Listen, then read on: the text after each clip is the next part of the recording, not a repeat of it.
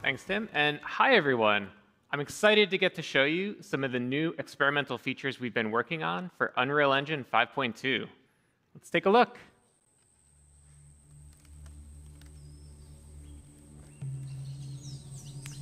All right, so last year, we added several new features to the engine to support foliage rendering, and the Fortnite team used those features to ship Battle Royale Chapter 4. At the same time, Jacob over there and the team at Quixel were experimenting with what's possible for photoreal foliage environments, as well as testing out the latest functionality that we've been building for Unreal Engine. So, Jacob's here with us today in the Unreal Editor. Let's explore the environment. And what better way to do that than off-roading? And what better way to off-road than in a Rivian R1T? Now, Rivian uses Unreal to power their instrument cluster, including 3D visualization of their vehicles. So we worked with them to bring the R1T to life in this experience. Let's head on out, Jacob. Sure thing, on my way. All right. So we're building tools for interactive and dynamic worlds. So here we have chaos physics simulating rocks that tumble as we drive over them, leaves bend out of the way, and we also added some real-time fluid simulation.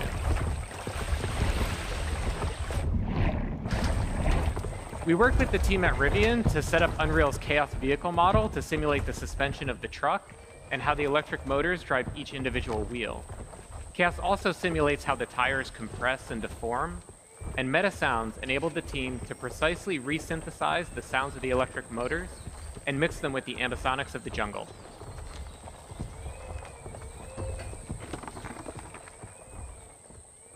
So Rivian provided us with a highly detailed model of the truck, about 71 million polygons that we're able to render in real time thanks to Nanite. Now, the Rivian not only looks incredibly realistic because of Lumen and Nanite, but also its materials. And today, we're introducing Substrate, our new material framework.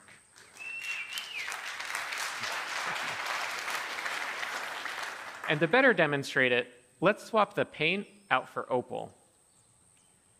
Now, of course, you can't order a Rivian with Opal body panels, but Opal was the internal code name for this project, and also a really great demonstration of Substrate's capabilities.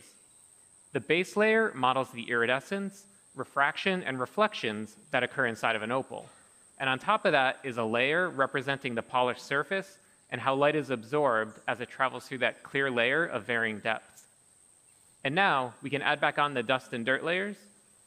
And notice how the reflection changes when interacting with the dust layer, and that there are no artifacts along the transition from dirt to dust to opal. So Substrate is more expressive, enabling artists to create materials like this with different shading models and compose and layer those materials as they see fit. All right, let's head on out, Jacob. On my way. All right. In terms of performance, Substrate materials that are similar to the current Unreal Engine shading model cost about the same. But now, artists have the freedom to author more complex materials for extremely detailed use cases, like in cinematics and in film.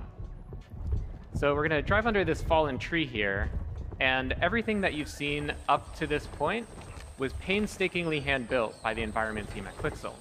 Everything since that fallen tree has been built using our brand new experimental suite of procedural content generation tools, entirely an engine that are flexible, deterministic, and artist-driven.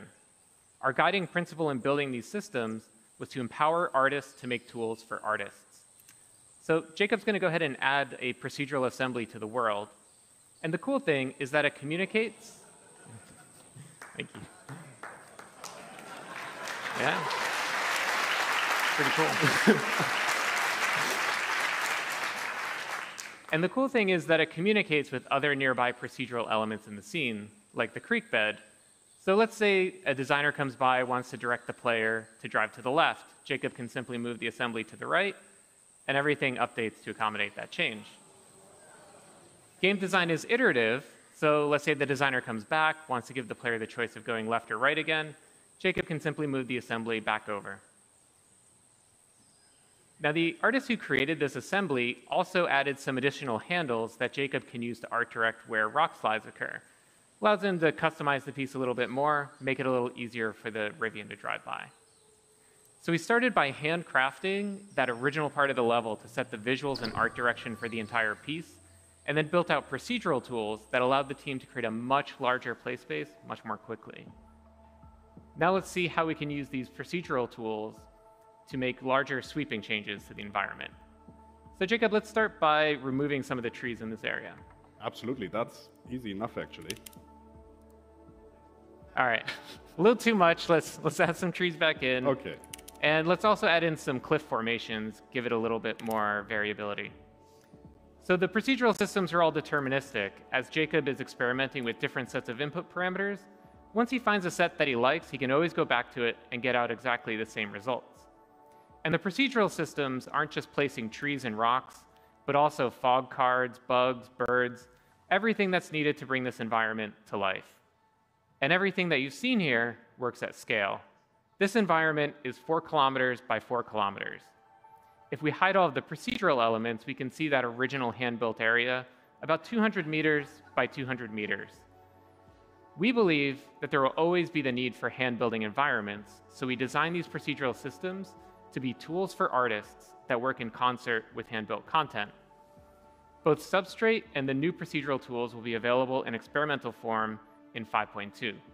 And everything you've seen here is running in the Unreal Editor in real time on a developer machine with an Intel 13900K CPU and NVIDIA RTX 4090 GPU. So Jacob, thanks for being here and helping us out today. Thank you very much, Nick, for having me. It's been a pleasure.